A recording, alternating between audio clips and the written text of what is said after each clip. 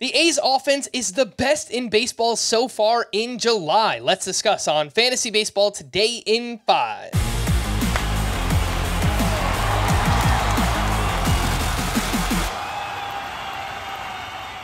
Welcome into FBT in 5 on Wednesday, July 24th. I am Frank Stampfl, joined by Chris Towers, and let's talk about the A's. Their offense in July, they are first in batting average, first in OBP, first in slug, first in OPS, first in home runs, and first in runs scored.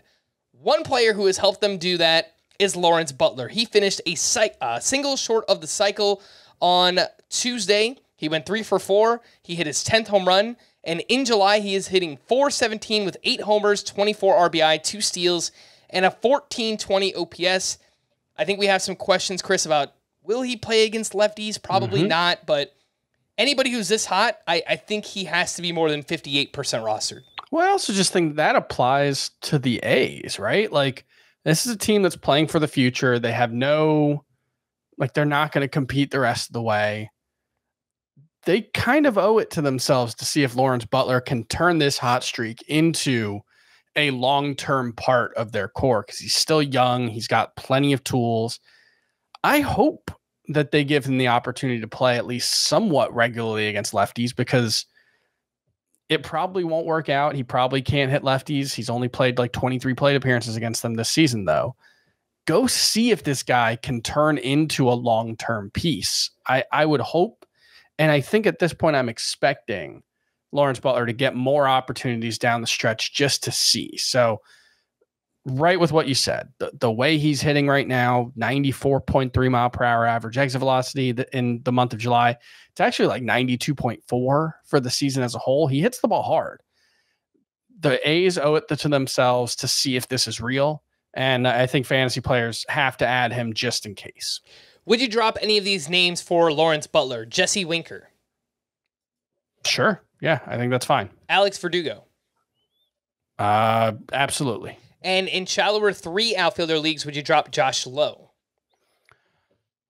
I think it's probably similar upside, but also similar floors. You know, Lowe's not been very good this season, so I think that's okay. Yeah, I think it's fine to play the hot hand there. And speaking of the A's, just want to give a shout out to Brent Rooker, who had another big game, 1 for 3 with a sock and a shoe, his 23rd home run, his 6th steal, and in the month, he's batting .424, 8 home runs, 4 steals, a .1405 OPS.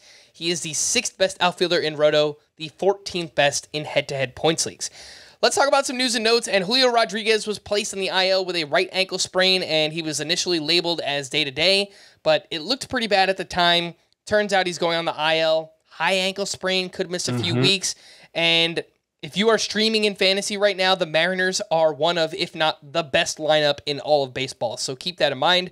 Mike Trout was removed from his rehab game at AAA on Tuesday due to left knee soreness, the same knee that he had the surgery done on, so that doesn't sound too great. Jorge Mateo was removed Tuesday due to a left arm injury. X-rays came back negative. He will undergo an MRI. This isn't big news for Mateo, Chris. Originally, I was thinking, all right, maybe the Orioles will call up Kobe Mayo as a result, but it sounds like they will be promoting Connor Norby instead. Yeah, the way it's being talked about as of Tuesday evening is they're not sure what the long-term ramifications are for Mateo. Connor Norby is joining the team. And then if Mateo does have to miss time, they'll promote Norby, who he's not Kobe Mayo. Kobe Mayo is a top 5 prospect in baseball. Norby's probably he was a top 100 prospect on a couple of lists entering the season. I'd guess he's probably more like top 75 consensus now. And he's got like a 900 OPS this season. He's got a little bit of speed, some pop. If Connor Norby gets the opportunity to play, that would be a very interesting player, though. Last time Mateo went on the IL, Norby played 4 games and then they sent him back down. So not necessarily someone you should rush out and add right now.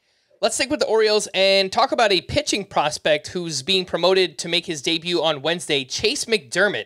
He's going to start in Miami. He's 24 years old, a former 4th-round pick, and this season in the minors, a .396 ERA, 143 WHIP, 129 strikeouts over 91 innings, lots of walks, also lots of whiffs, lots of strikeouts. Chris, any interest here in Chayce McDermott? I am more interested in McDermott than either his overall prospect ranking or his AAA numbers would make you think. 3.96 ERA, 143 WHIP. That's not great, but one, the International League is just a great place for hitters right now. It has been for the past couple of years.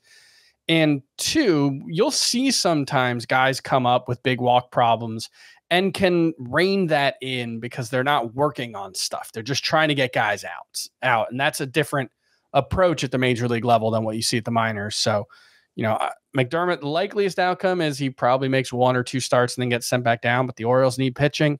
It's a great situation he finds himself in. He's pitching against the Marlins in his debut. That's a great situation. And he's got a legit 5-pitch mix with, I think, the cutter, slider, and changeup all have whiff rates above 40%. The fastball has really good induced vertical break, which is something that a lot of people are looking for. 30% whiff rate there. I think there's a chance Chayce McDermott is interesting and useful for fantasy. So definitely going to be keeping an eye on that one on Wednesday night. All right. For more extensive fantasy baseball coverage, listen to the Fantasy Baseball Today podcast on Spotify, Apple Podcasts, the Odyssey app, or anywhere else podcasts are found. Thanks for listening to Fantasy Baseball Today in 5, and we will be back again tomorrow. Bye-bye.